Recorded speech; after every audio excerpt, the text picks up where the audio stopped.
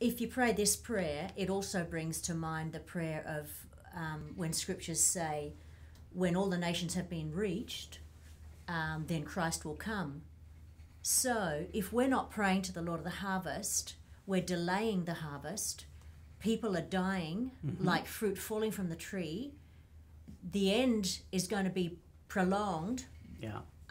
So how do you think the prayers of God's people are affecting Christ's return, the salvation of souls, and the timing of all of this?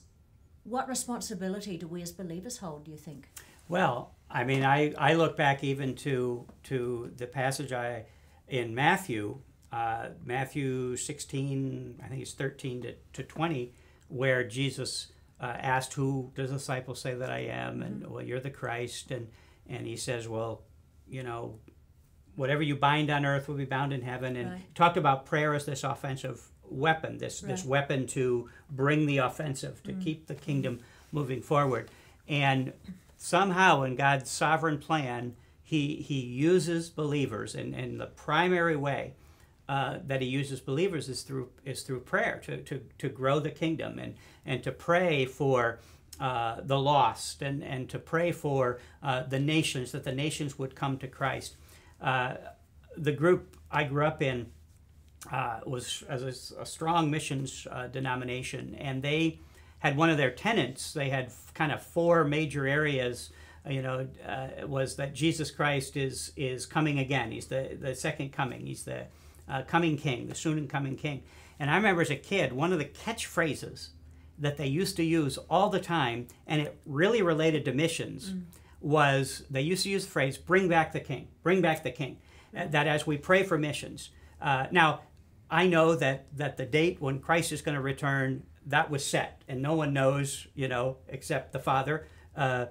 But what the heart was, that it's going to be soon, it's going to be sooner than later if we pray. I mean, if we pray for nations, Absolutely. if we pray, even the founder of this denomination at one point predicted that he felt, and I think he said this in about 1918 or so, he felt that the Lord would return by 1938. Now, he wasn't one of these prophetic guys that was picking a date. He knew you weren't supposed to pick a date. But in his strategic plan of how long it would take to get missionaries into all the reaches of the world, that was going to happen by 1938. So the Lord must be coming back. Now, it proved not to be right. Yeah. But the fervor of that, I think, was huge.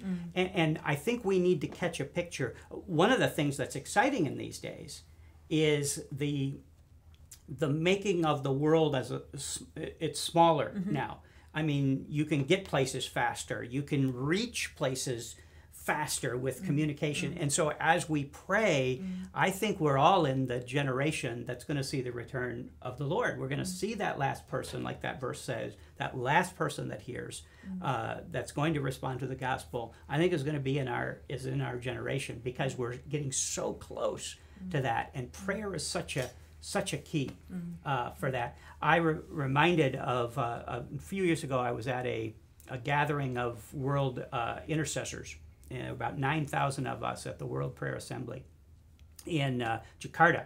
And one of the things that they said there, as we were talking about prayer emphases and what was God doing around the world, a number of people felt that before the end would come, that we would see another major revival, but a huge spiritual awakening around the world that would bring in more people into the kingdom than it ever had happened in a period of time.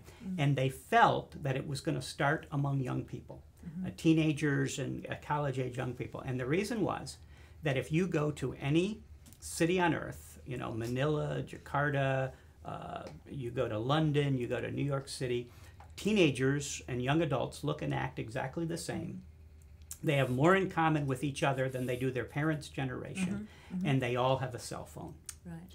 And when they start sharing news of what Jesus Christ is doing in their life, on Twitter and Facebook and YouTube and all of those things, the gospel can spread in minutes to millions of people. And so we're so close now. And so to keep praying for the nations of the world Yes. to come to Christ, that Jesus would get his inheritance, to keep praying for workers and laborers to go into the harvest is crucial, because we're looking forward to bringing back the King, the second coming of Christ. Absolutely.